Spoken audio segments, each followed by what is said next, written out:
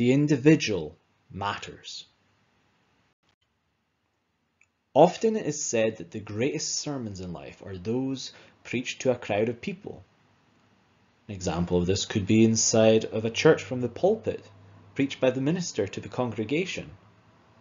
And then there is, of course, what has been described as the greatest sermon ever preached, and that is known as the Sermon on the Mount, preached by Jesus Christ.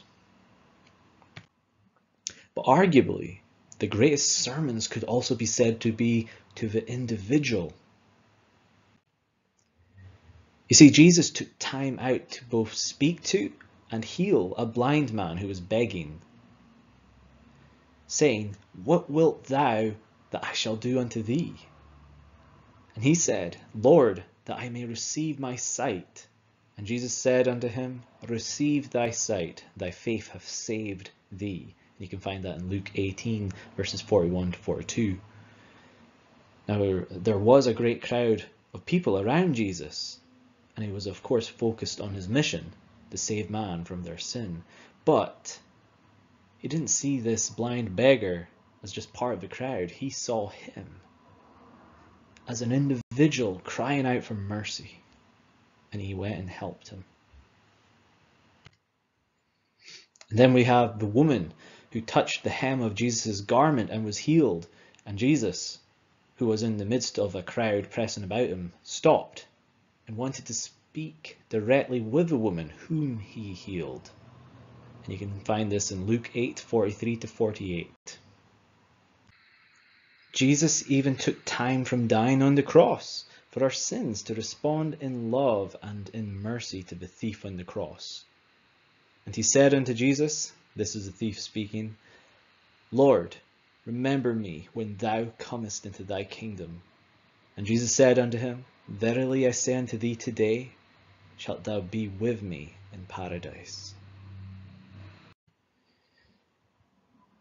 Often people think that being busy and surrounded by crowds means that we don't have time for the individual.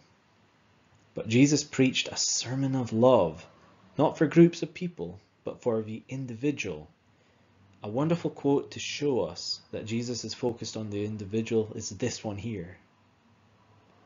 This is by Ellen White. And then there's another quote after this I'm sharing.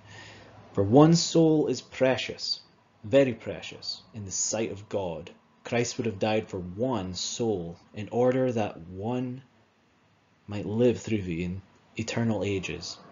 And then, of course, she says, "The work of preparation is an individual work. We are not saved in groups."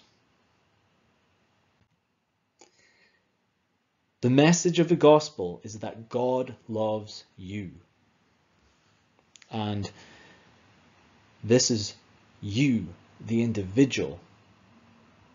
Not groups, not countries, not churches, not denominations. No, he loves you, the individual. The Lord wants you to come to the foot of the cross and he wants to receive you unto himself. We have all gone astray, as did the prodigal son. But as the prodigal son's return to his father was greatly celebrated, and so we too, upon our return to our Father in heaven, will be celebrated. So come to the foot of the cross, because God loves you.